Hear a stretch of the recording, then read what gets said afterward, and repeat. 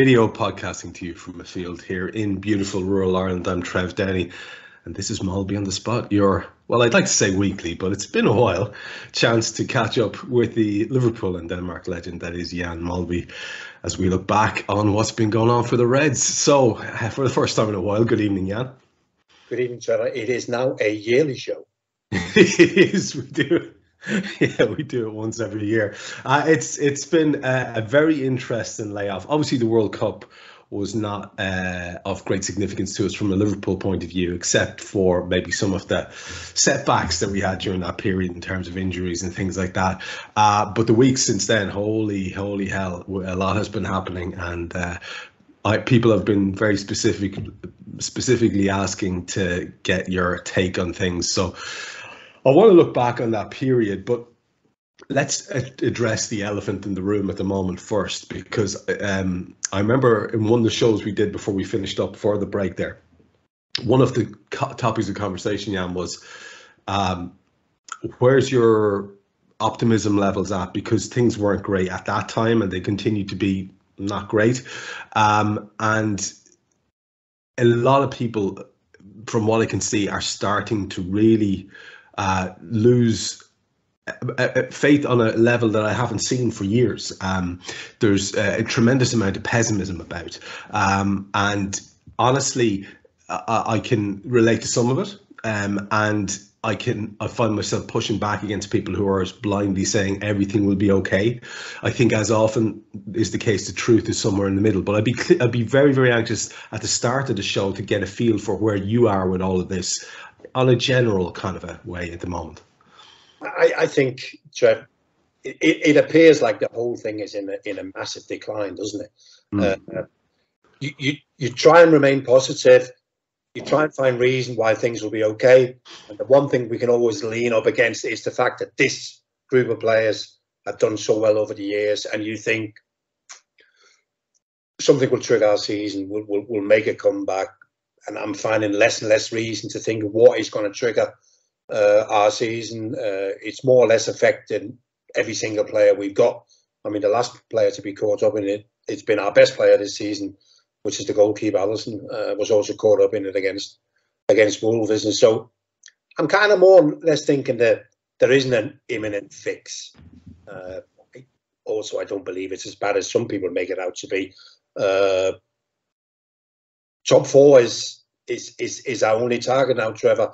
I still believe we'll be strong in the Champions League, but top four in the Premier League is our target, isn't it? You know, it's a good job that some of the others are having a massive wobble, and I'm thinking of the likes of Spurs and Chelsea, because we're not doing enough ourselves either.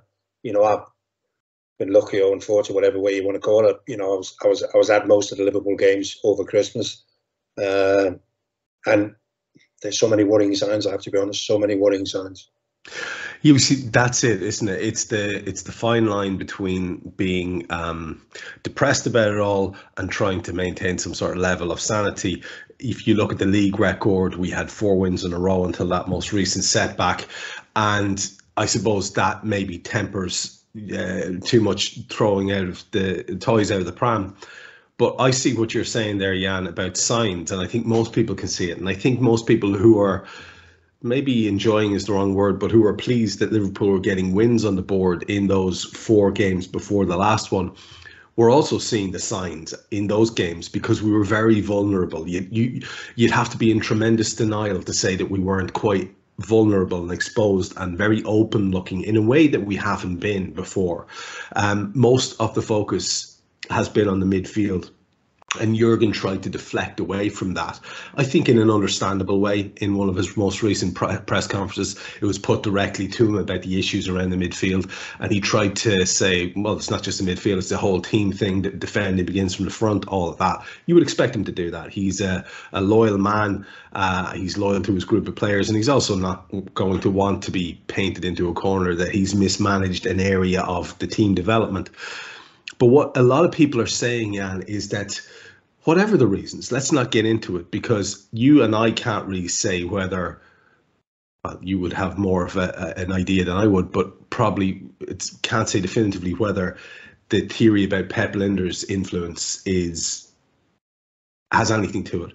Whether the back room situation with the ownership is playing into it in terms of budget availability, whether Jurgen is actually frustrated or not, because he's not like Rafa Benitez. He's not going to come out and say that he's going to play the game and be a team player as long as he thinks it's worth being that.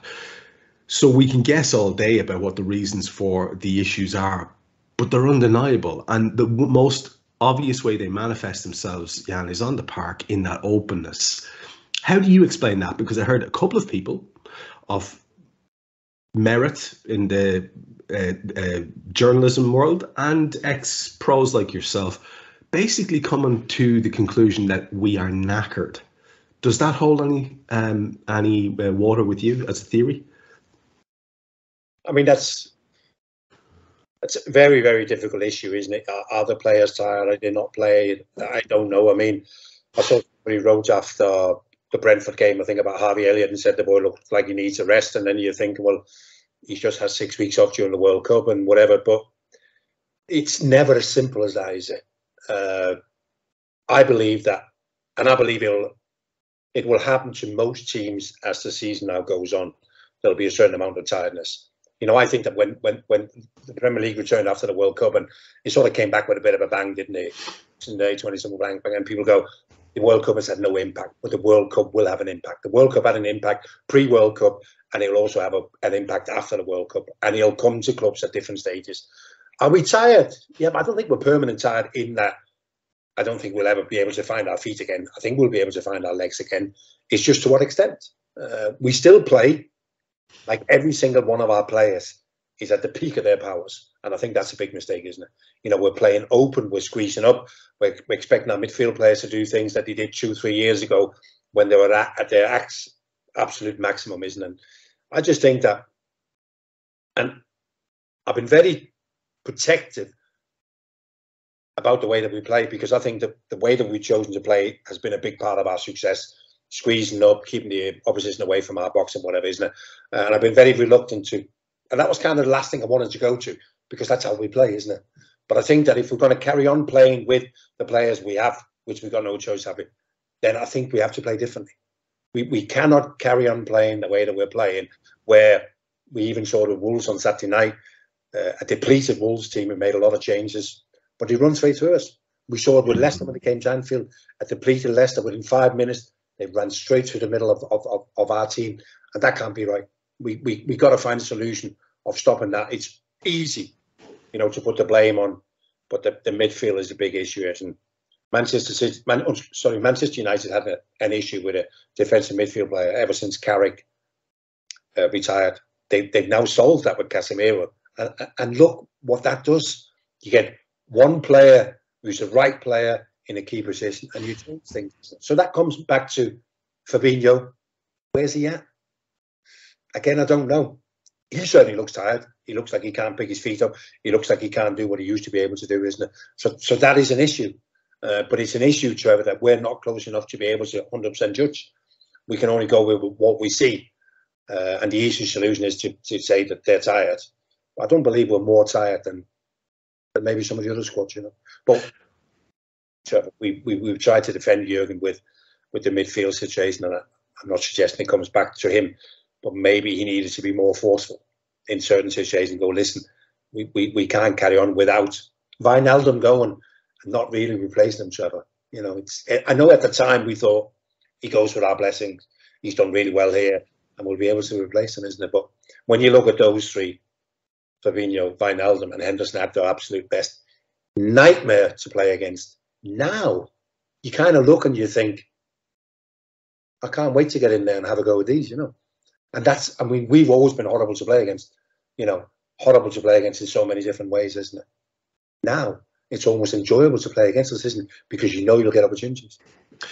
And that is apparently a story during last week, towards the end of last week, that was apparently the judgment of someone on the backroom staff of a Premier League rival who said, yeah, well, Liverpool are currently the team that everybody fancies their chances against because you can get at them because they don't like the physical battle. And as you say, ironically, on the back of a certain book, we seem to have lost that intensity. We seem to have lost that identity.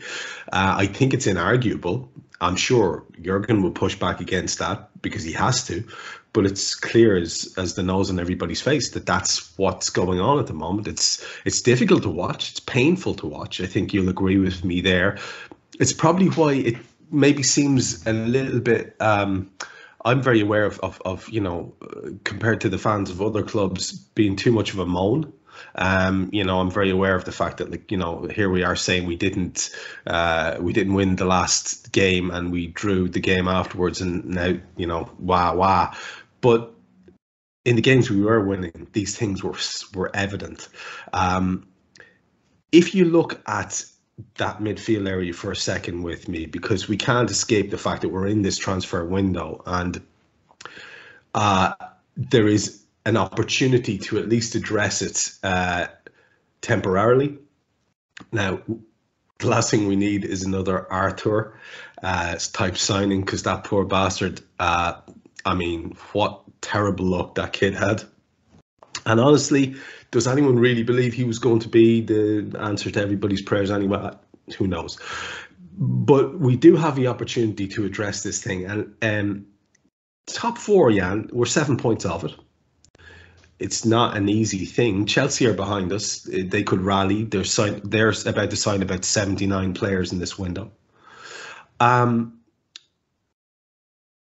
It seems almost like it would be, that word again, negligent to not do it. You look at something like the Matheus Nunes situation, that's kind of annoying, isn't it? When you hear that we're back in for him, having had the opportunity, surely we would have had a far greater opportunity to take him than Wolves at the time. These stories, you can understand, rattle people and get them anxious. If you had to call it, would you say there's a fair likelihood that there will be something done in the way of a midfield signing in this window? Do you think it'll be a splashy one, or do you think it'll be just a functional, maybe even an opportunistic loan or something?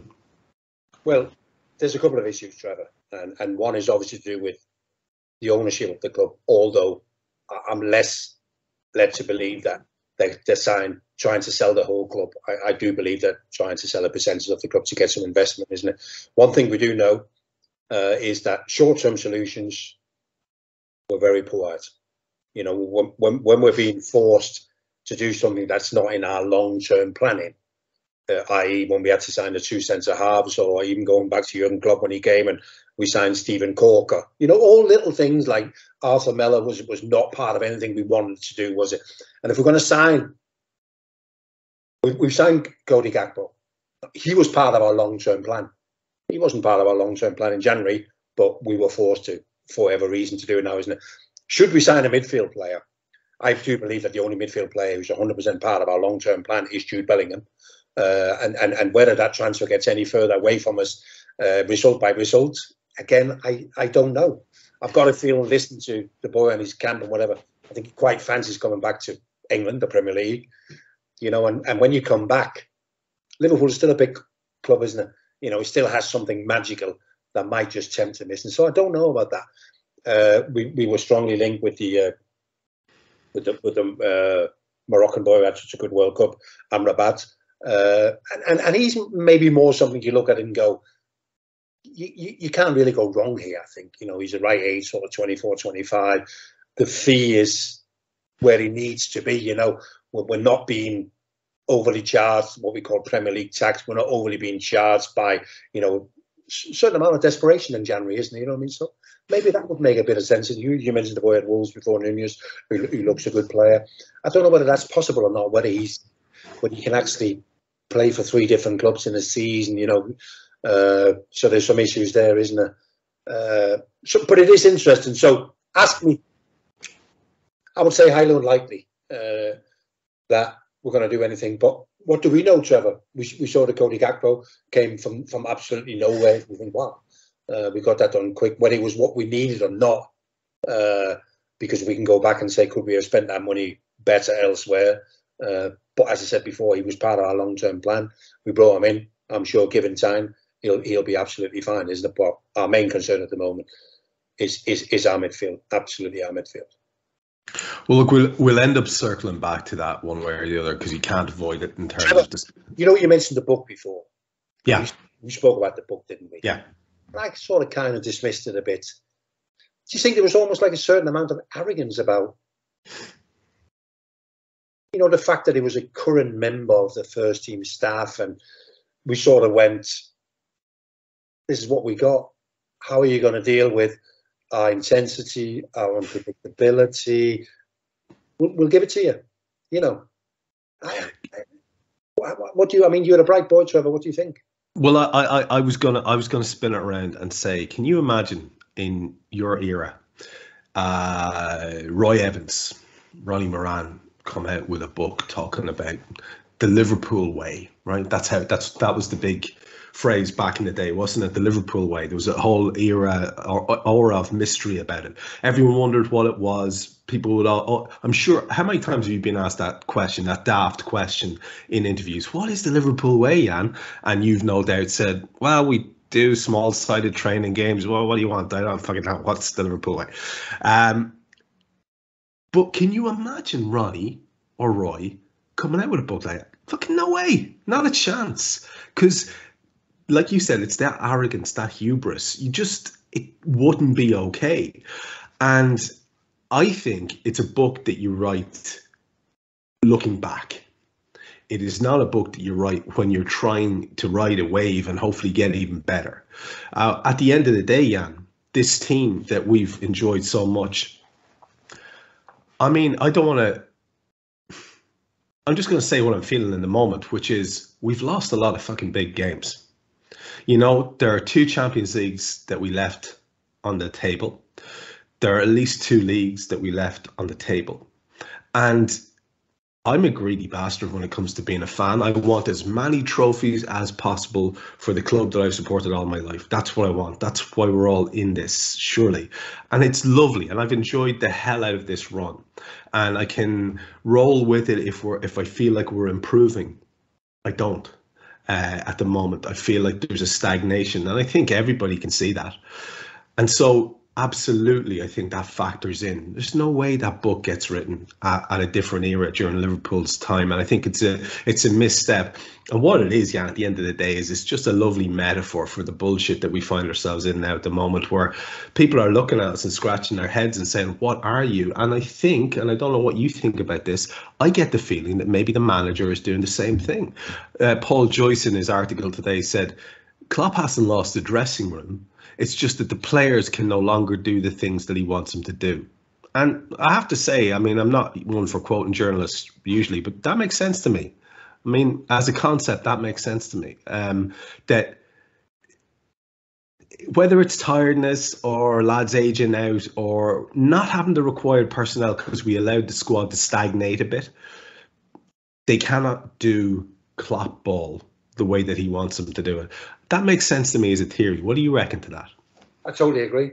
I always thought that we would have enough in terms of being able to almost not be affected by what is happening now. I always thought we've got too many great players. You know, if you look back 3-4 years ago and we're going through who had the best goalkeeper in the world, you know, we definitely had the one in the top 3, didn't we? But we had the best centre half in the world. We probably had the best set of fullbacks and blah, blah. Whatever. You go through all them thinking, yeah, okay, at some stage, something will happen to these group of players, isn't it? But we got too much quality for it to sort of fall away. And I think last season was probably a perfect example of that, in that we hung on in there, didn't we, and almost did the unthinkable, isn't it? But all that, what I held on to, all that quality, I thought, well, if Fabinho can't do what he does, he will just sit and still be a great player. And we're getting exposed everywhere.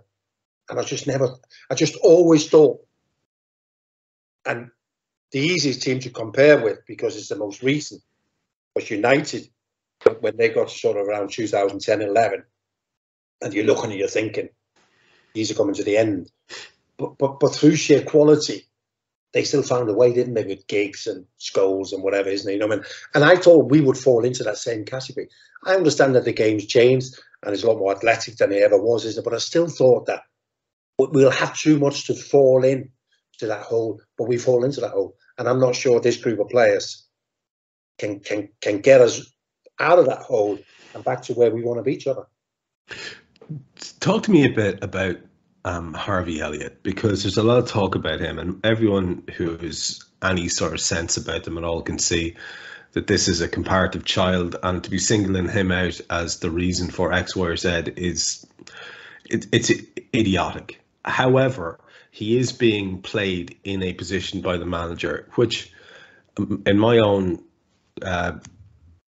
completely worthless opinion compared to the likes of yourself, I don't think Harvey Elliott's a midfielder. I never have. I don't understand what it is that Jurgen sees in him as a Klopp number 8 with the ability to press and cover at the same time. It appears to me that you mentioned Wijnaldum earlier on. It appears to me that the biggest loss that we've had is someone to cut out passing lanes, someone to make interceptions and blocks, someone to carry the ball in transition, hold the ball, stick his arse out, make sure that we retain possession and keep it chugging along like that. We know Fabinho can do that on his day, but you need another in there. Thiago can do that on his day as well. And if you have Thiago and Fab at top pace, then you need another competent midfielder in there as well. It used to be Henderson would supply the high energy, no doubting Harvey Elliott's energy, but to bring it back to him for a second, I mean, the kid is a wonderful talent, and we can see that. I mean, he's brave on the ball. That always impresses me, how willing he is to take the ball in difficult situations and the things he can do with it when he gets them. But I think it's cruel to the kid to keep playing him there. He started the season in this position. He's played more minutes than anybody else in the first team. That's in and of itself, I'm sorry, that's bananas, and it speaks to the dearth of midfield quality that we've got. And it's almost like the issue in a nutshell. Surely Harvey should be getting minutes along the lines, or maybe a bit more, that Carvalho's getting, where he's coming on and having 15 minutes or 20 minutes here when we're on top or towards the end of a match and getting to do his thing, and then maybe holding on to one of the wide positions for the next day. That's where I would have thought he would be. But he's been asked to do so much, and Jan, I don't actually think he has the skill set to do it, especially against when he's playing alongside a Henderson who's off his game and a Fab who's off his game. It's a big ask for the kid. What do you think about the whole Elliott situation? I don't know how you look at players, Trevor, and whether you just look and go, he's a good player, he's not a good player. But I also look at players and I go, he's a physical player, and physical player doesn't mean you're physical in that, but the physical element of the game is your strength, whether that's running at high speed and whatever. And I also look at players and I go, he's a tactical player, and he's not a tactical player. You know, I look at Harvey Elliott and I'm thinking he's not a tactical player. He's a footballer. He's an off-the-cuff player. He wants to play. He wants to join in. And he gets seduced by the beautiful things about the game, doesn't he? Yeah. Want to play little 1-2s and getting goals and being involved, because that's his personality, isn't it? So he's not a tactical footballer. Whereas when you look at almost all of our other midfield players, they're all tactical footballers, aren't they? Henderson and Fabinho and Thiago and whoever, Milner, they're all tactical footballers. But Harvey's not, you know. And I think, like you rightly say, you put him in that team 2 years ago when we had all that in control, and you'd have seen a totally different boy, isn't it? So the biggest problem we got is that, A, he's been asked to play in a position, like you said before, he doesn't have the tools to play that position. But more importantly, he's been asked to play too often. And he's also been asked to almost sometimes come in and rescue us, isn't he? You know what I mean? We're not, we stick Harvey back in, isn't it?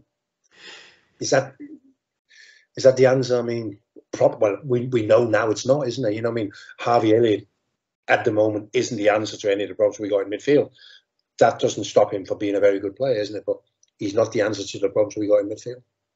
People were flashing back to where he had a fantastic spell in that position in the previous season. And what they're missing, I think, these people, is that the people around him were performing at a higher level, both behind him, ahead of him, and around him in midfield.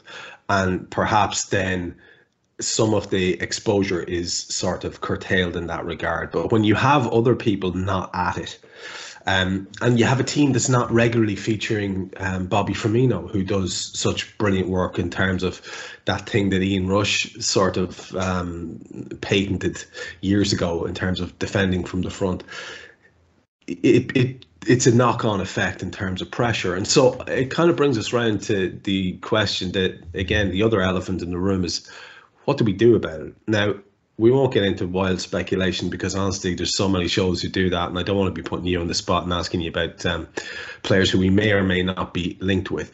But there's a trend I want to just kind of point out to you.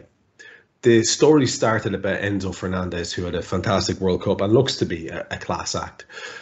And then all of a sudden we were priced out of it because Chelsea were throwing more money at it than anybody else. The Bellingham story started, and all of a sudden we were being priced out of it because he's really at the top end of the ballpark as well. And City had more money and Real had more money, and they were being linked. Caicedo was the next one that we were linked with on a regular basis. I'd have sort of probably, if I was a betting man, had a little flutter on that at the start of this window. But it appears now Chelsea are pricing us out of that one as well. There's a trend there that I don't like the sound of, and you hear these little quotes coming from the in the know journalists talking about Liverpool are done, or they're waiting for the correct opportunity, and we have a big war chest for the summer, blah blah blah. Those kind of things drive people insane, and I think that's understandable because nobody wants to be putting stuff on hold. But as you look around at potential gets, including those big guys that we've mentioned there, does anyone seem an obvious fit? There was talk of this Kone kid as well, and there are probably other younger lads around. I think is it Moussa Diaby as well. There are a couple of other lads in the French and German leagues where you could probably get them for reasonable fees, and possibly even now. And again, I ask you the question: do you think that's something we need to do now, or how does it sit with you, the idea of sort of letting this season sort of drift away with the assurance that there are going to be certain lads coming in? Because if you're asking me that and we finish 7th, 8th, is Jude Bellingham coming to that club where there's no Champions League? I don't think so. Is Enzo Fernandez coming? I don't think so. So it's a very complex one, Jan. First of all, who do you like the look of? Who do you think suits us? And is there anybody that you've heard tell of that might be sort of a likely candidate even in this window? No, the Jude Bellingham takes up a lot of the talk. And a very interesting point was made, and I can't remember whether it was the Villa game or the Brentford game, whatever, in that there's still a lot of respected journalists who are writing about Jude Bellingham potentially coming to Liverpool. And what happens in those situations, Trevor, is that if the club no longer feels that they're going to get him, they would give those journalists a little nod and go, stop writing that. If the club thought that this one has drifted, yeah. So what the journalists are saying to me is the sheer fact that nobody from the club will give us a nudge and go, stop writing that. So there's still a certain amount of confidence from within the club that we can actually nail him. And should we nail him, then you look and you think, it's obviously we're not going to be going for anyone else, are we? Well, let me jump in there because, first of all, do you think that's what happened with Fernandez? That those stories where like the journalists were said, yeah, just stop talking about Fernandez because we're out of that bargain now. We're out of that deal now. He's gone too high. You reckon that's what happened there? Yeah, absolutely. And the problem with the Fernandez thing is that Benfica wanted all the money up front. Yeah. Sometimes you find Portuguese clubs under pressure to sell. They weren't, and they say this is his fee. You pay it. And if not, you can't. If we go back to Thiago or when we signed Shota from Wolves, we were managed to do those deals with minimal outlay to start with. I believe we only gave Bayern Munich 5 million to start with, and the same to Wolves, isn't it? So our owners aren't about to give Benfica over 100 million in one go, and that's what they want, isn't it? So I think the journalists has had a little nuts and go, don't waste any more time on that because that's not happening. And so if that's the case there, to go back to the other point that I wanted to jump in there on something you said, because I'll forget it otherwise. If Bellingham does happen and there's a confidence around that, you followed up there immediately, but we're unlikely to be able to do anything else because that's going to take a huge portion of our budget. Now, I'm of the opinion personally, and I know several other people on the channel are, that we don't just need one midfielder or two midfielders. We probably need three. So there's an issue right straight away. Who's going to go off the midfield players? Yeah. Milner? Yeah. Naby Keita? Yep. Possibly. Oxlade-Chamberlain? Yep. You know, so already you're looking. So you mentioned a couple of boys who are running around in Germany and France or whatever. There's two midfield players I really like in the Premier League, centre midfield players. One of them plays for Fulham, Palfinha. He's 28 and he's only just come into the Premier League. But what good player he looks. And one boy that Steven Gerrard signed for Aston Villa, Boubacar Kamara. What a player he looks. You know, if you look, they're already here. They look like they can cope with it all. You know what I mean? Palfinha at 28 at Fulham, probably the wrong age, isn't it? But I'm just thinking there's 3-4 years in him. I know they paid 25, 28 million for him. We might have to go a bit higher, isn't it? But, you know, you're looking at, they just look really, really good players to me, Trev. And I know from now on you'll keep an eye on and you think, you know, and the boy at Villa, Boubacar Kamara, he's even younger, you know. So they look really, really good players. But I totally agree. I do believe that, as always, we're scouring the sort of free transfer market and might be able to pick up one or two players from that, isn't it? But is that enough? I mean, 2 years ago, we were pretty chilled about we have a long-term plan and it works, doesn't it? We'll wait till the summer, we'll get who we want, isn't it? But we're no longer there. And you mentioned before, shall we just give up? Fucking hell, the last thing I'd recommend is give up on anything, isn't it? You know, no, but it is, isn't it, Trevor? Because as you said, you give on one thing, then it snowballs onto the next thing, and then before you know, you can't get out of it, can you? So you kind of, it's a bit like where we've been in a position where we've been able to look at other clubs and go, look at them panicking, isn't it? But it's sort of a semi-panic, isn't it? But they've been holding on, haven't they? We got to hold on, haven't we? We got to hold on to that little league in the Premier League where we belong, which is now top 6, top 7, isn't it, with Newcastle, whatever. But we've got to hold on. We've got to be close to them, and we've got to make sure we're as attractive as they are when players come available, isn't it? So, no, I would never, ever give up on anything. So is it worth then, just to play devil's advocate, would it be worth our while doing something where we end up paying the Premier League tax that you referred to earlier on and say, all right, Moises Caicedo, or him, yeah, from the Premier League. Yeah. So Chelsea are willing to offer this. Here's this, and we actually just go big and commit to a player that we know can do it in this league and would be an immediate first teamer for us. Again, look, we're speculating, we're theorising, but you've got to be able to sit down with the board, though, haven't you, and go, how much money do you think this is going to cost? Yeah. And they'll go, well, and then you disagree, because they'll go put it right for 150 million. You go, no, we can't. It'll cost us 250 million, yeah? We've no longer got sellable assets.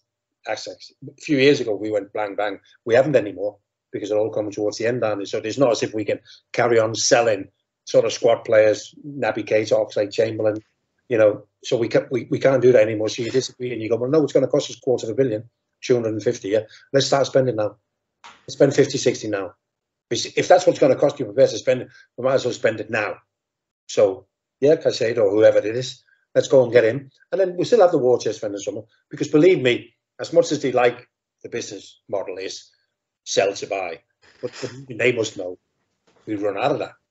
You know, we run out of that possibility of being able to sell players to be able to fund what we need, isn't it? So if it's 250, let's get on with it. I'm not necessarily a big fan of spend. And we've been lucky that we were so well prepared that we didn't have to spend. But we're no longer in that position. You know, and it goes like that all the time, isn't it? Because when you look at the clubs now Arsenal are in a good position, aren't they? It's got a really young squad. So they're in the position we were in 4 or 5 years ago. Now we're in a position where Spurs and Manchester United find themselves, isn't it? You know what I mean? Where you got to fight your way out of it. You got to you fight your way out of it by making. It's a bit like playing poker. Every now and again you got to go all in, you know. And we're at that stage, isn't it? we need to go all in. It's not good sitting on the money. It's not, we can't afford any longer to go, we'll wait till the summer and we know exactly what we're doing and he'll put things right, isn't it? We need to play ball now. It's frustrating for some people because they do start doing sums and they get their little ledgers out and they see carry the four and they see that, well, we've only spent, I think, kind of mid-20s million per season in total, net spend or whatever, in terms of the sum total of money spent on players versus the money made on players in that period of time. And people see that as being incredibly miserly, considering what we've achieved and what Jurgen has managed to do on that budget. And then the other thing is, you're talking about all in. When we had a good team and Jurgen was starting to establish a team that can get to a Europa League final and get top four, we go all in. We get Ali, we get Virgil, we spend record sums. It's transformative. And again, I think an awful lot of people are feeling, well, imagine if we actually got those couple of central midfield players. You might suddenly begin to see Mo Salah playing again, because I don't know what that poor kid is at the moment, but he's a shadow of himself. And, you know, you might start to see it frees Darwin Núñez to be a bit more what he can be, and so on and so forth. It's that knock-on effect again, isn't it, Jan? Except in the positive this time. And we have evidence. It's like it worked before. Like, how can we not see that kind of big gesture works? It's the whole idea of strengthening from a place of strength, like you guys did all the way through the 80s. We win the league, okay, I'm going to sign even bigger players. We win the league again, we go again. And the first proper Liverpool quality player that becomes available and wants to move, we get him. And even if he doesn't, we go and we tap him up and we get him. It's that idea of, let's take this level we're at here and not ever let it drop. And it feels like things have been let drop, even though last season sort of disguised it. And now it's like the emperor's new clothes. We can all see the issues. You don't have to be a football genius to see where those issues are on the park. And I feel very sorry for Jurgen, because I think he's in a hopeless position, because everything he says is going to wind people up, whether he's positive or negative. He can't win. I feel sorry for the players having to do interviews afterwards. They can't win. Nobody wants to hear them saying, well, we go again, whatever. It's just a difficult situation. And to me, it calls for a responsible sort of ownership to come in and say, here's the grand gesture. I have to say, Jan, if I was to, again, go and carry some money down to my local betting shop, I don't think I'd put a big bet on that happening, though. Not in this window. No, I find it difficult to see that as well. I mean, you mentioned Jurgen. Jurgen's biggest strength is he's a team player, isn't he? He's very much a team player. So for as long as he's in charge of Liverpool Football Club, he will always stick up for what we're doing, isn't it? So it comes back on the owners, isn't it? It comes back on the owners probably getting, I don't know whether he got arrogant or carried away, but we did a lot of things from a position of strength, and we got deals done on our terms. And that was mainly because a lot of the players wanted to come to our club, isn't it? So we were in a position, and I don't know whether the owners thought that this could continue, but it can't in football, can it, Trevor? Nothing can continue.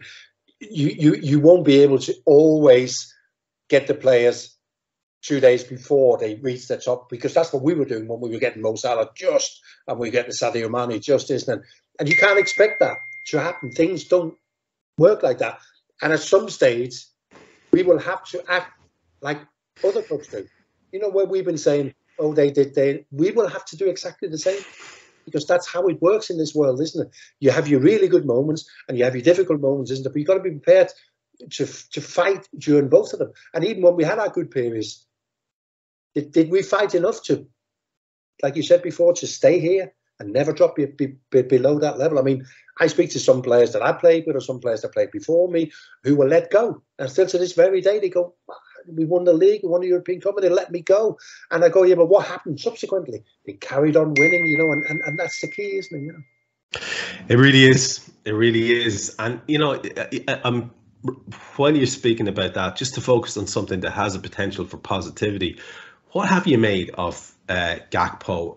Obviously, there's no sample size there to look at, really, but do you feel as if we're looking at a player there who is going to fit right in? I'm casting my mind back to various debuts that we've seen.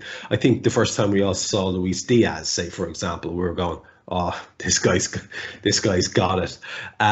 Diaz debut in some ways reminded me of Dirk Kuyt's debut, and that it was everyone on the ground was just going, "Yeah, this guy's great. This guy's great. He's what we're looking for." I don't know that there was that magic about the Gakpo debut, but I can see that he looks a tidy footballer. I spoke to a Dutch football expert for the channel there, and he reckons, just to continue on the vein, that's what inspired the question that you were talking about, he reckons we're catching him at the exact right time in his career where he is just on this upward curve, maximizing everything, turning into a goal scorer, provider. He can go from the flank to playing 10 for the Dutch team, that we are just getting this guy at the height of his powers or emerging into them. I suppose that's something to be optimistic about. He looks potentially a very good player. He's not as explosive as Diaz, because Diaz just came in and you went, wow, what is this all about? You know what I mean? Gakpo is slightly different, isn't it? But I agree with you. I think he can play all three positions through the front three, sorry. And we have got him at the right time because he isn't there yet. You know, he was an outstanding standout performer in the Eredivisie in Holland, isn't it? But he's not ready to be a standout performer in the Premier League as of yet, but he will get there. I do like him. I remember on a Thursday night in October, whatever, I was watching PSV play Arsenal. I don't know, it was a bit of a depleted Arsenal team, whatever, but he looked a really good player, took up good positions, decisive, you know what I mean? And he wants to get in, he wants to score goals. And so I'm not overly worried about, you know, some people are saying, is this a dud? And I'm going, based on what? You know, he's come into a situation where, you know, we're all swimming against the tide a little bit at the moment, isn't it? So don't expect him to come in and be able to change it on his own, isn't it? So I agree with the Dutch football expert. The boy was also ready to go for him to take the next step, isn't it? So I think we'll both benefit from this move. Yeah, I'd agree there. I think it is. It's in everyone's favor. I think we should start putting a little bit of shape on the end of the show and looking at what's to come up. And we've just have a look at the fixtures. I mean, holy Wolves. I hope people don't have any aversion to Wolves, because I have news for them. We have quite a few visits. We've just gotten over the back of the 2-2. Today, the replay was scheduled and penciled in for Tuesday of next week, the 17th of January. We have Chelsea on the Saturday after that. And guess who we play on the Saturday after that? Only Wolves at Molineux again. And the next two games against Wolves are at Molineux. We have a game at Brighton at the weekend, and we'll speak about them in a second. But I mean, the run is quite relentless now, Jan. There are gaps, but at the same time, we could have done without that replay for sure. There would have been a full week between games, which is a nice luxury that we could do it at this time of the year. But the replay now means that that's gone. So we got Brighton, like I say. Then on the Tuesday night, it's Wolves. Then on the Saturday, it's Chelsea. There is a gap till the following Saturday where we play Wolves again. On the Monday, the 13th, so a week and a half then, there is a game against Everton at home at Anfield. We then play Newcastle, and before you know it, it is Champions League home tie against Real Madrid, and finishing the month out against Crystal Palace. Now, that's a hell of a run, and normally you'd be licking your lips, and since the advent of this show, we'd have been sitting here going, okay, fantastic, let's look forward to these games. And with the best will in the world, we can give some time to talking about the opposition, but the standard line, if we do our thing, we're going to be okay. Nobody can have that feeling at the moment. And Brighton have really put it up to us in the past. This fixture on Saturday at their place, all of a sudden it has this tremendous feeling of a potential banana skin. And I don't know about you, but I resent the hell out of that, man. I really just resent it. How can we be here?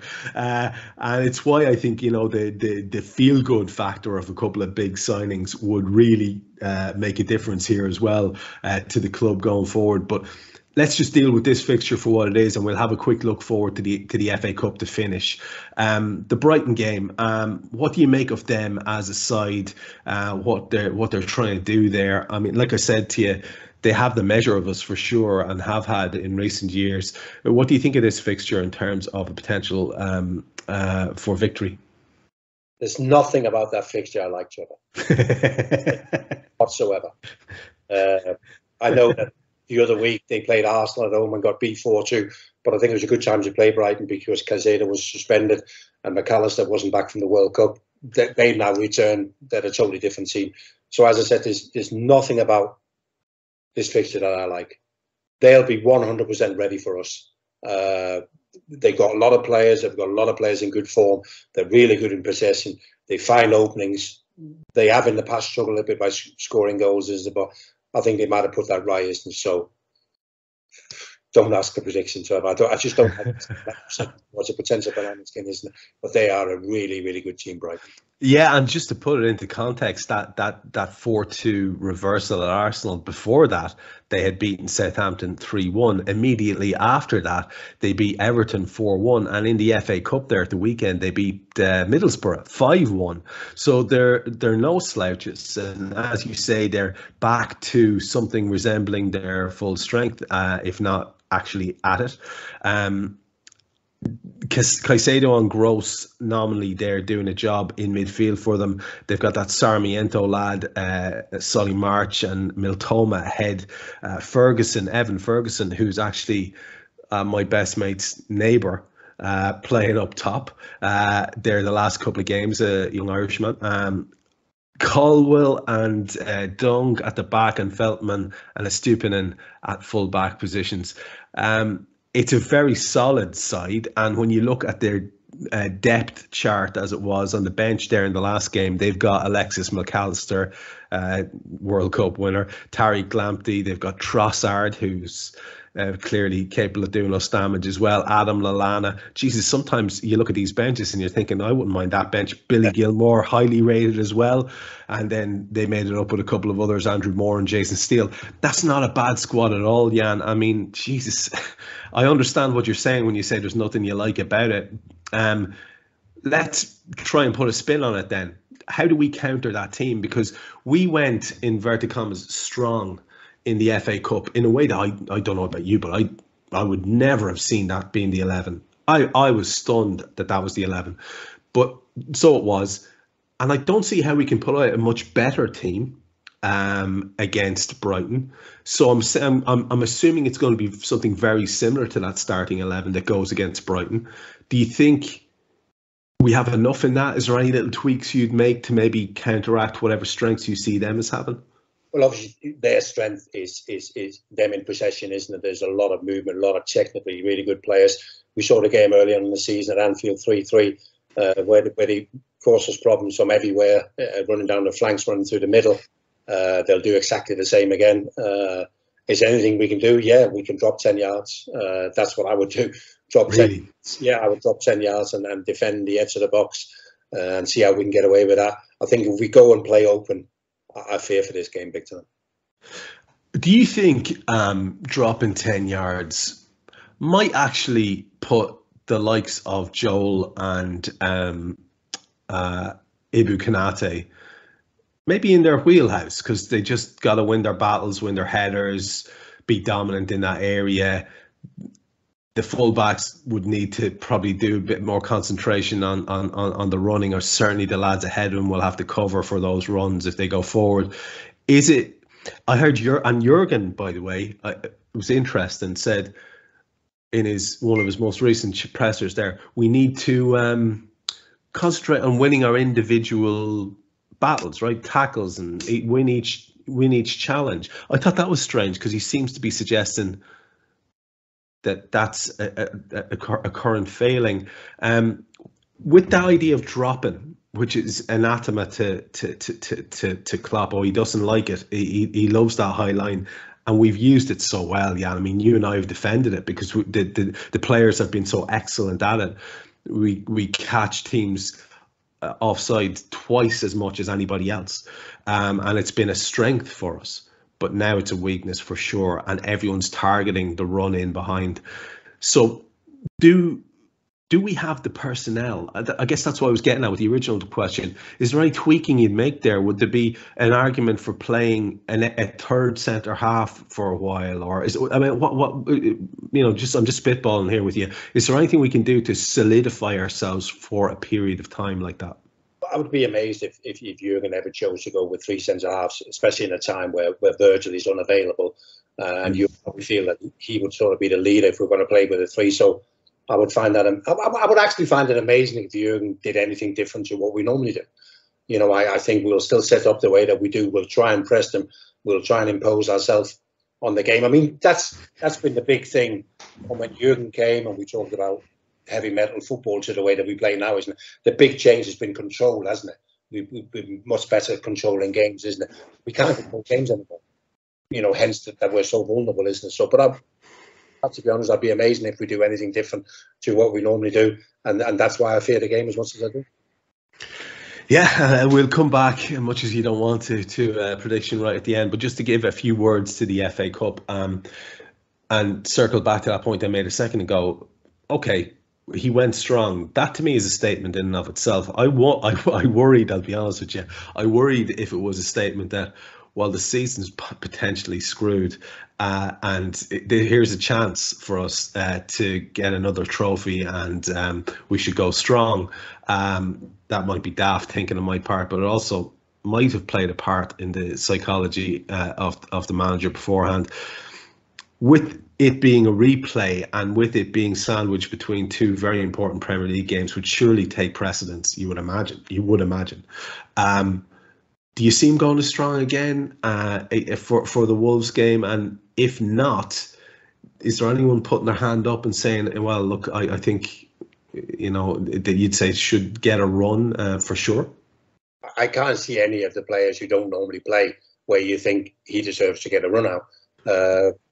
It would be strange if we didn't go strong again. We went strong in the first game. But then you think, our next two FA Cup games potentially is Wolves away and Brighton away.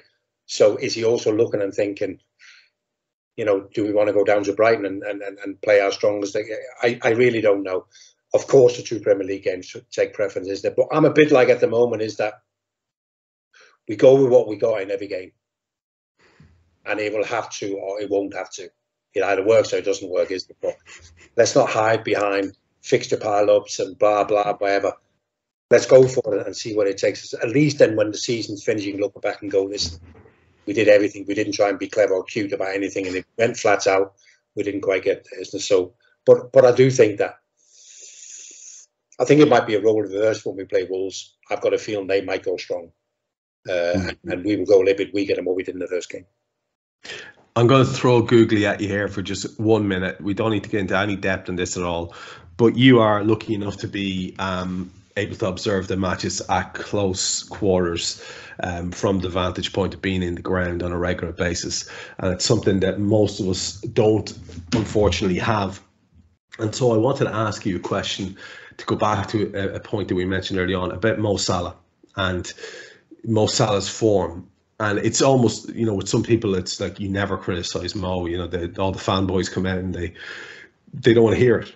And they'll start pointing to stats and runs and whatever. And honestly, I don't care. It's like as the season was winding down last year, I was saying, well, we need Mo Salah to be at his very best. He wasn't. And as a result, I think, we have left less trophies. I think it's as simple as that, because that guy's so bloody good. He can win games on his own. He doesn't appear to be in that type of form. And one of the theories, Jan, like I say, just to get a quick feedback from you, is that he is a little bit marooned out on the flank, and that is the way we seem to be playing him as a winger, as opposed to allowing him to drift centrally and be in those central areas more often. Does that actually pan out when you're watching the games? Because I've heard this theory, and yet I'm watching him and he seems to be involved centrally on a regular basis.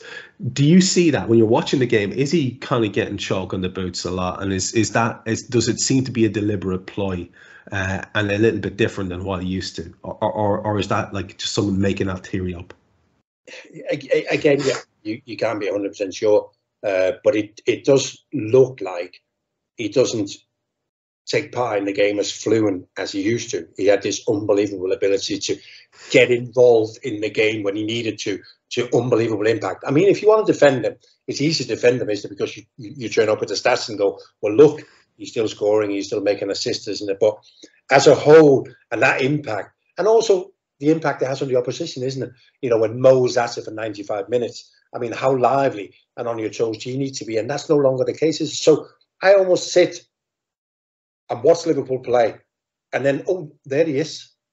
And then he goes again for 10 or 12 minutes, you know, and then, oh, he appears again, isn't it? But it's like a little brief cameo, and sometimes he ends up with a goal, isn't it? But there isn't that involvement in the game, and I always think that, and it's going back to when I played with Johan Cruyff, isn't it? He was always on about, you know, your better players need to be involved because they're the only ones who can sort of lift this. And I just think he's making like almost like guest appearances. The guest appearance more often than not is too very effective, and he gets his goal. He got his goal against Wolves and whatever, isn't it? But is it enough?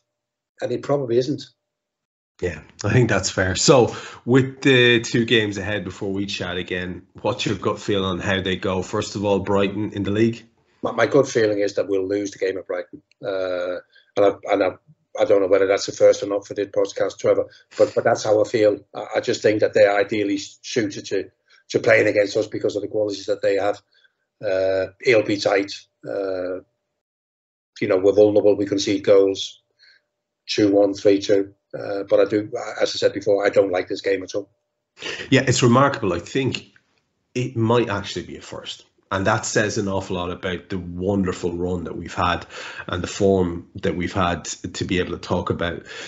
With the suggestion that you put out there that Wolves may go stronger and we may not go quite as strong, how are you feeling about that game in the FA Cup? Do you see us progressing there? Yeah, it wouldn't surprise me if it goes all the way. I mean, Wolves, although they had a few chances and you generally struggle scoring goals, it wouldn't surprise me if that's a game that goes all the way and ends up with penalties. And we know what happens if we're in a penalty shootout. There's only one winner, isn't it? So I can actually see us making progress in the FA Cup. Yeah, and as you said, then only to face Brighton. So the fun. That's fantastic, Jan. That's 8 o'clock. We should let you get back to your evening. So on behalf of everyone, it's great to have you back, and thanks very much for the show. Yeah, it's nice to be back, isn't it? You know, it's still there to be enjoyed, Trevor, isn't it? You know what I mean? It just isn't as easy as it has been for the last 4 and a bit years, isn't it? But we have to dig in. We have to trust that people that are leading our club can find the right solutions, and we can go again. 100%. And Jan and myself will do our best to go again between now and the end of the season and bring you whatever happiness and joy we can. And even if it's bad, we will have a laugh. Don't worry about that. And we'll try and focus on the positive stuff or what might be. So for now, this has been Molby on the Spot. I'm Trev Downey. You heard Jan Molby. We'll speak to you soon.